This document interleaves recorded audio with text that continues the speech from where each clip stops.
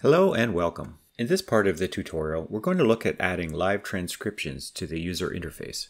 So to start, we're going to click on the MetaHuman and edit the MetaHuman blueprint. In the last part of the tutorial, we added the Convai chatbot component. Now we need to scroll down in the Details panel until we see the Events tab. Here we have a set of very useful events that we're going to talk about in this video. Let's begin with the event onTranscriptionReceived. As you are talking into the microphone to your character, this event will be repeatedly fired. Every time it is fired, it will capture part of what you are saying in the form of transcriptions. So to begin with, let's try to print the output of this event. We'll make the color yellow for better visibility. And let's make the duration 10 seconds. Compile and save the project. Hello there, how are you doing today? And what did you have yesterday for lunch? Hi there, I'm doing great. Yesterday for lunch I had a healthy salad with grilled chicken. And you? So actually it wasn't visible here, so let's look at the output log. Going back to the editor, we can look at the output log down here. And if you scroll up a little bit, you can see the output. Let's make this screen a little bigger. So you can notice here that it continuously updates the transcription. Remember that the first part of our recording was "Hello there, how are you doing today?" Notice that the speech was captured incrementally. So it kept updating as more of the transcription was available until it finally captured the whole sentence. Our second sentence was captured in a similar way. Notice again how it keeps updating the sentence until the transcription is complete. Now, if you were to display this to the user interface, you can see that there would be an issue. That is, when do we know that the transcription is complete and it won't change anymore? As you can see from the output log, we had two sentences. It kept updating the first one until it was complete, and then below, updated the second until it was finished.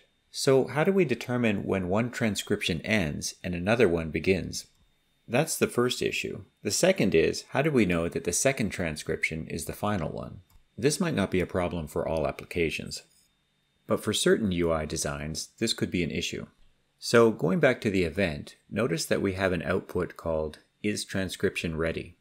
This is set to true only when the last version of a transcribed sentence is complete. To demonstrate this feature, we'll repeat the process, but this time append multiple variables. First, let's append the isTranscriptionReady value. Second, I'll append the isFinal Boolean variable. We'll talk about this in a moment. Let's clear the log and hit play.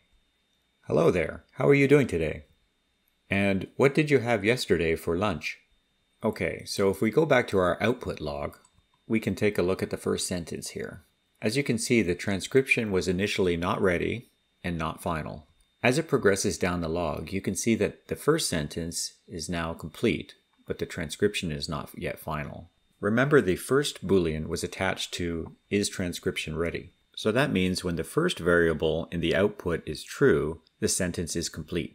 Looking down the log a little further, we see the second sentence starting, and if we look right down at the bottom where it's finished, you'll see that both variables are set to true. That is, the isTranscriptionReady variable is now true for that sentence, and the isFinal variable is now true for the complete transcription. Before we add this to the UI, I want to show you a similar event, which is onTextReceived. This is similar to the onTranscriptionReceived, but it is actually for the character.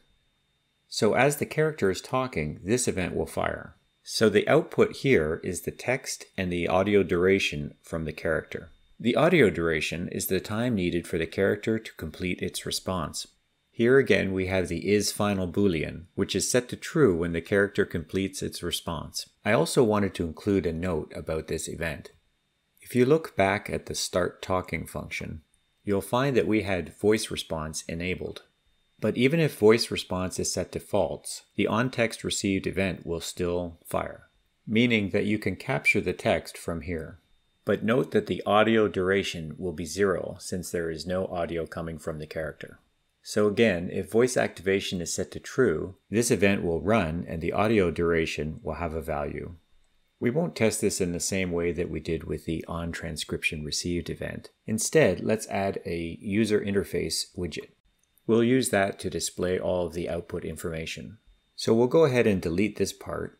And over here you can see that I've added a new folder to this project called Widgets. This contains a simple widget to display the output from our conversation. All of these files and assets can be retrieved from the link below in the description. Going back to the player blueprint, let's connect the event BeginPlay to an instance of the widget that we just created. The name was Transcription Widget, so search for transcription_WB. The owning player will be us, and then this can be promoted to a variable, which we'll call Chat Widget. Now we'll add it to the viewport.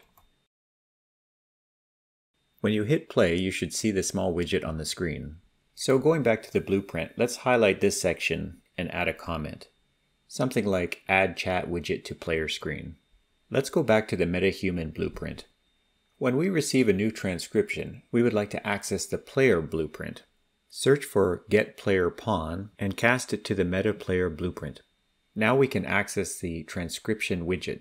We've added a new function here called Add or Update New Chat Bubble, and we'll attach that to the transcription widget. So every time we receive a new transcription, we'll add a new chat bubble to our widget. The name of the speaker will be the player, and the message will be the transcription. Since we're expecting a transcription message, set the isTranscription to true, and then connect the isTranscriptionReady to the Boolean output. And we'll do the same for the isFinal variable. So this is a quick way to add a custom interface to see the chat messages. Of course, you are welcome to use your own chat interface. This is just an example to get you started. We can use the same method for the text received output. But let's see what we have so far. So if we hit play and start talking. Hello there, how are you doing today? Okay, so I'm doing. Okay, there seems to be an error. Looking at the output, yes, the transcription widget should actually be chat_WB. So if we try it again, hello there, how are you doing today? And what did you have yesterday for lunch? And was it a great day? Hello there. I'm doing well, thank you. Yesterday for lunch I had a turkey sandwich with some potato chips. It was a pretty good day overall. Now let's do the same thing for the character. We can use the same components, so we'll just copy them down here, except this time the name will be the character, not the player. To get the name of the character, we can capture it at BeginPlay. Remember from the last tutorial we had a function called getCharacterDetails. We can hook that up, but we also need the character ID. We can get this through the Convai chatbot object. Now we can access the character name and promote it to a variable. Just ensure that this is connected to the onSuccess pin, not the pin above it. So whenever this function is successful, our character name will be set. Now going back to our other function, we can attach the character name variable. Now hook up bot text to the message pin, and since this is not a transcription, we'll uncheck isTranscription. Lastly, connect up the isFinal pins. Let's save this and give it one last test. Hey, how are you doing today? Hey there, I'm doing great. How about you? I'm doing very well, thank you. So, as you can see, we've assembled a user interface widget which can capture live transcriptions as well as the chat output. Before we end this tutorial, let's take a look at a few other events. Going back to the Convai chatbot component, scroll down in the details panel and you'll see an onStartedTalking event. As you might guess, this event is fired whenever the character starts talking. We also have an onFinishedTalking event, which is fired when the character stops talking. You should also be aware of the onFailure event. This event is fired when there's a problem, such as an incorrect API key, a missing or incorrect character ID, or any other similar issue.